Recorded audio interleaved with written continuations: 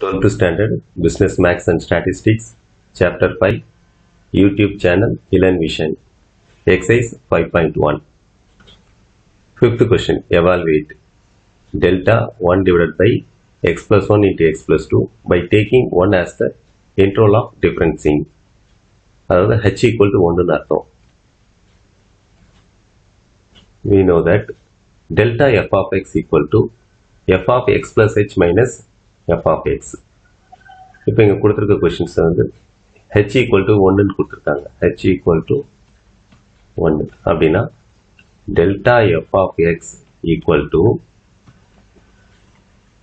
f of x plus 1 h க்கு பதிலா 1 substitute பண்ணிடணும் minus f of x.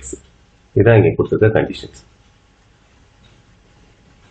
இப்போ பாருங்க delta 1 divided by x plus 1 into x plus 2 equal to so x கூட ஒன்று increment பண்ணணும் அப்படின்னா 1 divided by x plus 2 into x plus 3 minus f of x னா இது அப்படியே எடுத்துறோம் x plus 1 x plus 2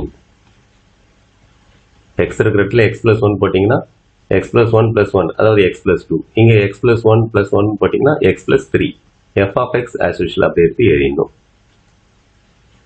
next step ரெண்டுத்துக்கும் காமனா பார்த்தீங்கன்னா x plus 2 காமனா இருக்கு அது மட்டும் காமனா வெளியில் எடுத்துறோம் அப்படின்னா 1 by x plus 3 இங்க இருக்கும் மைனஸ் இங்கே 1 by x plus 1 இருக்கும்.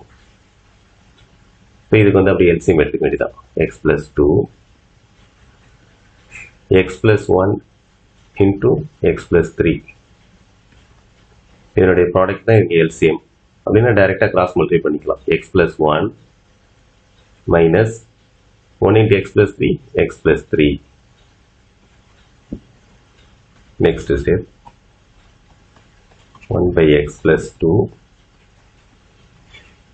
x plus 1 x plus 3 x plus 1 இந்த மைனஸ் உள்ள கொண்டு போனீங்கன்னா minus into x minus x minus into 3 minus 3 so minus x plus x cancel. so மேலே வந்து பார்த்தீங்கன்னா 1 minus 3 வந்து minus 2 மட்டும்தான் இருக்கும் divided by x plus 1 into x plus 2 into x plus 3 x plus 1 into x plus 2 into x plus 3 அதான் இதனுடைய answer.